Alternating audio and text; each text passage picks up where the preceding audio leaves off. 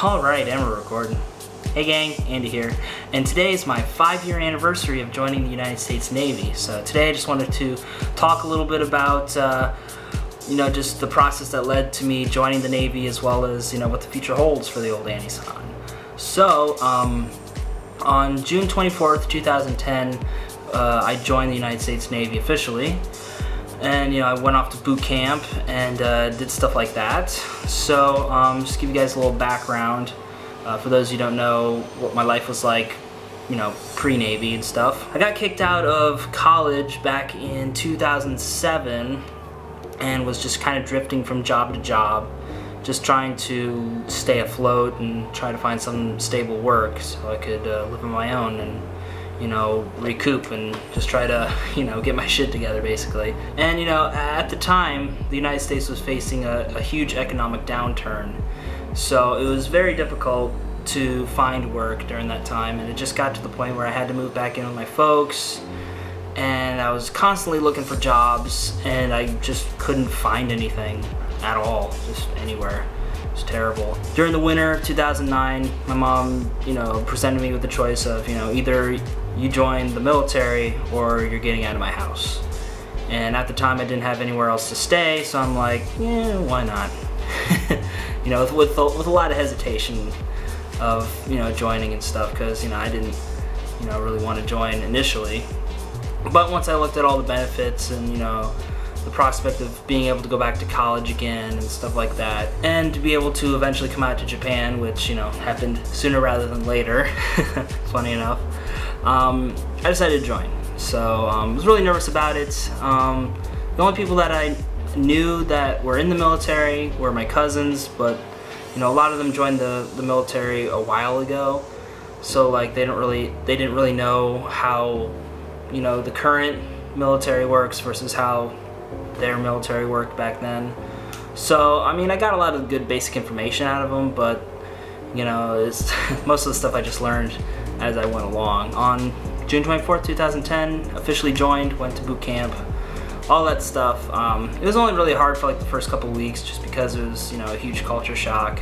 But after a while, I kind of got used to things and just blended in with everybody. So, none of the RDCs decided to, beat me or anything like that. So, just blended in real nice.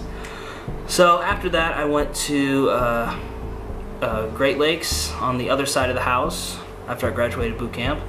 Went to ATT, which is essentially like a basic electronics course. So I was in Great Lakes for about 3 months, I'd say, give or take. And it was a lot of fun.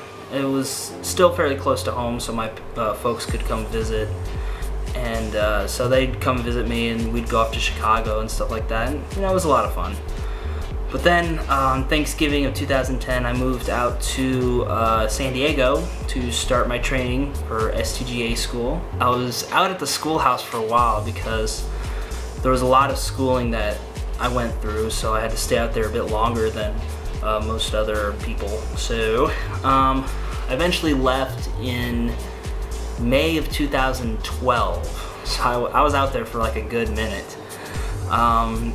So in May 2012, I received orders to my very first ship, the USS Kurtz, FFG 38 Special. So I only got orders long enough to pretty much go on her twilight deployment, her last deployment, doing some drug ops, things like that down in Central America, and then headed back to San Diego after 6 months to decommission the ship. And then I went back to school in San Diego, but it was only for about 2-3 months-ish. Not very good with dates. So I was only there for a couple months, and then from there I went out here to lovely Yokosuka, Japan, where I got stationed on board the USS Lassen. And from there we went on several underways, doing a lot of different stuff throughout Southeast Asia and things like that. And I've seen so many different countries, seen so many different cultures, and not only did I get to visit those countries, but I get to live in a foreign country. Got my own place and everything, so it was a pretty sweet deal.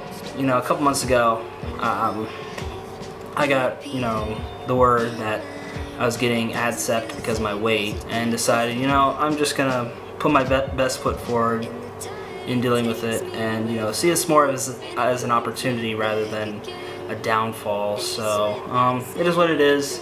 And yes, when I do get out, I am going to be working on losing this shit. So so yeah, and I'm even working on it now. I'm just I'm not eating out nearly as much as I used to. I'm staying home, eating food, stuff like that. Hopefully, when I get back to college, I'll be losing that freshman 15 rather than gaining it, right? So, like I said, I decided to take it on as a new chapter in my life. It's very stressful. I'm very nervous about the whole thing, but I'm also really excited because, it's what I've been working for since I joined, basically, 5 years ago. So it's kind of the culmination of all of that, and just being able to go back to school.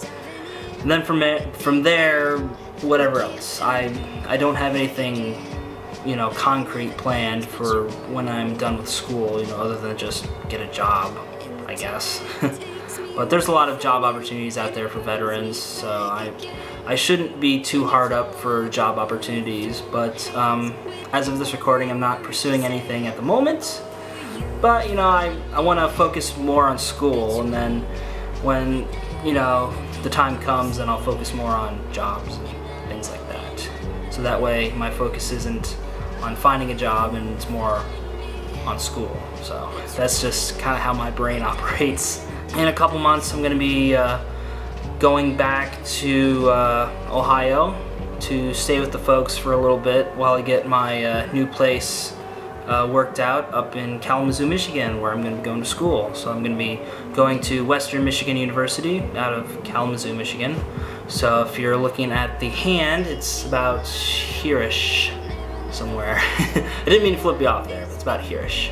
So I'll be going there, getting my 4-year degree in computer information systems. So it's basically like a business meets computers degree. So it's like a half business degree, half computer science degree. It just, I enjoyed it. It's a lot less, math intensive. I like programming and stuff like that, but if I were to stick with like a computer science degree, it'd be a lot more math than I'm comfortable with. So I'd prefer to have a little less math and a little more programming stuff. So it'll be interesting getting back into it. I haven't been in college in almost 10 years now, so like I said, I'm really nervous, but I'm also really excited to be going back. And yeah, it's just been a crazy wild ride so far, my time in the Navy, and my time's almost up, so it's kind of funny how things work out, I guess. But I just wanted to make this video, let you guys know I do have a plan post-Navy, and yes, I'm going to be continuing to make videos post-Navy, about my college life and other things. I'm also going to be focusing on my other channels as well, my Andy K channel, which is my Let's Play channel, and I'm also going to be getting on, Twitch very soon. I've done a couple test streams on it, but as of this recording, I don't have a proper streaming setup. My laptop isn't really cooperative with Twitch streams, so I'm going to get myself a proper desktop so I can do the Twitch thing proper. So stay tuned for that. In closing of this video, before the camera explodes due to the high temperature, I wanted to ask you guys a question. So this is my 199th vlog, and for my 200th vlog, I wanted to make it something very special. So I'm opening up the floor to you guys. I'm asking you guys for questions for a Q&A. So if you guys have any questions about whatever it is I do, what's my video setup, what's my camera, why'd you want to join the Navy, why'd you want to come out of Japan, whatever, feel free to leave some comments, questions in the boopity boops down below. And before my camera explodes, I'll sign off. So yeah, this is TheAndySan. Sign for now. Thanking you guys for continuing to support me through my 5 years in the Navy, and here's to many more post-Navy, and for watching my other stuff as well. Also want to thank you guys for liking, the thumbs, commenting, subscribing, send a few friends to the party. And hey, as always, we'll see you next time. Catch you later, guys. Bye.